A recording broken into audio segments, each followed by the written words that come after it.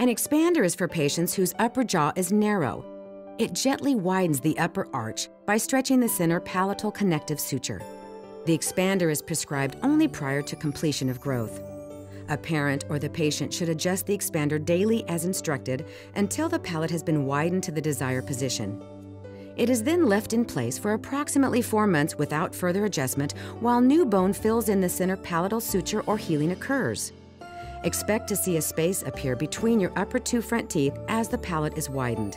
Before the expander feels comfortable, you may sense some initial pressure and expect to feel a tingling or itch under the appliance. You may also feel a tingling sensation across the bridge of the nose or feel pressure in the cheek area. A special key is used to activate the expander. Insert the key in its slot. It will not touch the roof of your mouth.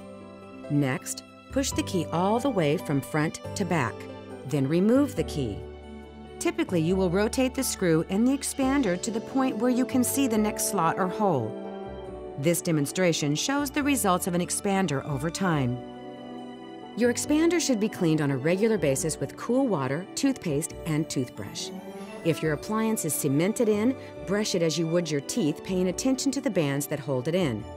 Brush gently along the gum line to remove the plaque. If your appliance is like a retainer, take it out of your mouth and brush it with the same brush and toothpaste as you would your teeth. Plaque sticks to plastic better than teeth, so extra brushing is important, especially where the wires join the plastic. Brush often, at least 3 times a day for 2 minutes at a time. Call our office for an appointment if a band feels loose, you think the appliance needs to be checked, you need advice, or you experience unusual symptoms.